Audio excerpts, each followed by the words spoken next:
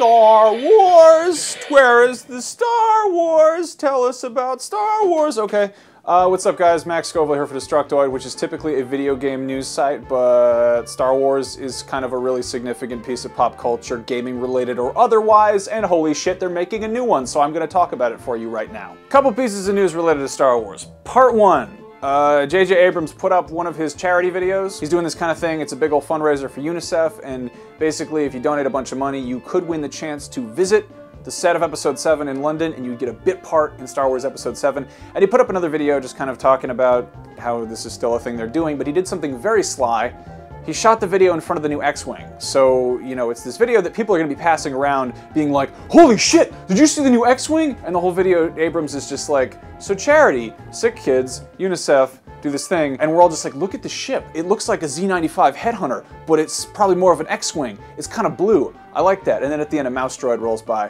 Point being, you should probably go donate some money to charity. I'm giving money to sick kids, and you might get to be in Star Wars. So, win-win all around. Win-win-win-win-win-win-win. Star Wars News Part 2, this is kind of a little bit less legitimate, and if you're trying to steer clear of spoilers, go away off the internet because that's where they live. Some information has leaked about what Star Wars Episode 7 might be about, and it sounds kind of great. So apparently it's going to start with a hand flying through space with a lightsaber in it, and the hand is going to land somewhere, and John Boyega and Daisy Ridley are going to find it, and then they're going to be like, whose hand is this? It's probably Luke Skywalker's hand, let's get it back to him. And then they have to go and like and track down Luke Skywalker, who apparently hasn't been seen in like 30 years since the end of Return of the Jedi, and along the way they run into Han Solo and Chewbacca. I'm guessing that at some point after they meet Han Solo is going to have to jump over something because Harrison Ford broke his leg, and I'm guessing that he probably did that jumping over something, so just crazy speculation on my part there that Han Solo might be doing some jumping in Episode 7.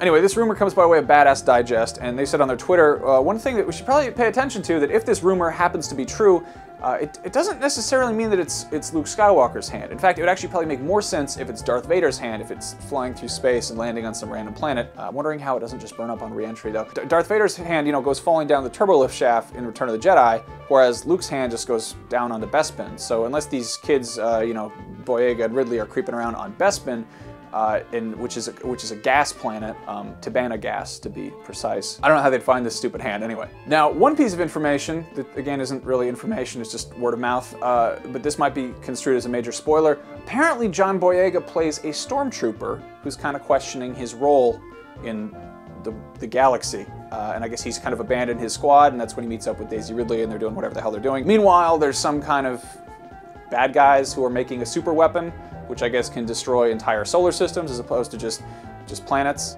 Anyway, we don't know a whole lot about Episode 7. This is all rumors and speculation and hearsay, so take it with a grain of salt.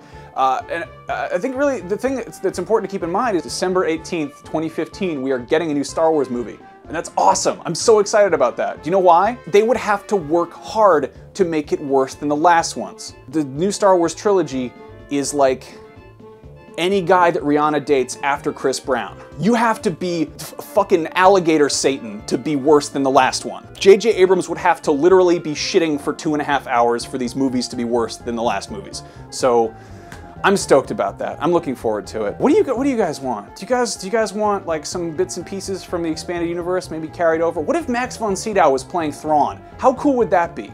Just paint an old Swedish actor blue and make him talk about art galleries to Commander Pelion and be like, I can see that the Corellians, they have modern art. They're very unpredictable. Anyway, I'm way too excited about this. I'm Max Scoville. If you'd like video game news, go to Destructoid.com, and normally we report about it right here on this channel, though sometimes we do talk about Kim Kardashian and Star Wars. The end.